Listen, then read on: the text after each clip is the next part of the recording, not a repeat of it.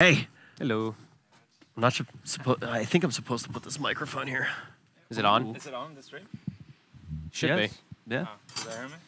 As long as Rich turned it on. Did he turn it on? Make sure he did turn it on. I hope he did. Rich, is it on? I think we're fine. Okay. Because I can You can hear hear it. him, Yeah, I good. can hear it in my ears.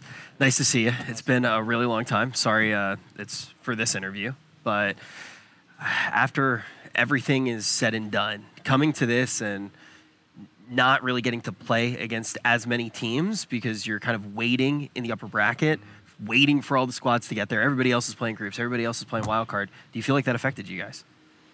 I feel like it's nice to have a lot of practice, but at one point, like when you start practicing for like a lot of weeks, you start overthinking stuff, and then you might have like a really good first week, and then you start overthinking. Next week goes to shit, and then it's like. But definitely, like I think we had a lot of stuff figured out, and I feel like we didn't execute it to the end. But team spirit, like they're such a good team. They're like the new kids on the block in CIS, and they have a really good coach in Silent. So not that unhappy losing to them.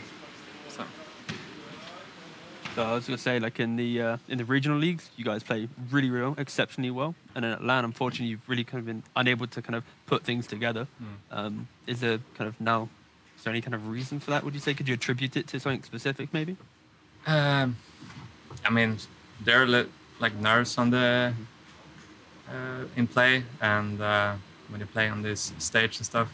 I think the last major we were kind of feel like we weren't ourselves last major. I think this major we're actually pretty happy with the practice.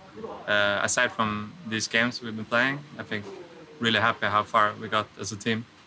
We learned so much new stuff, and just kind of sad that we didn't get to show it at this event. Yeah. Well, TI obviously going to be the thing that you're looking at next. What does that road really look like? What are you guys going to be doing in the month and a half until the event? I mean, I think all of us are just gonna get to the like best individual level we can get. Like play a lot of pubs, you know, be the best in our roles, kind of. That's what we're gonna focus on. Just focus up on everything. Well, I do want to say thank you so much for coming and chatting with us after the loss. And now we're going to take a look at everything that you guys were able to do to get here, and look at. We're going to take the final look at your squad for the major, and we will look at that farewell video.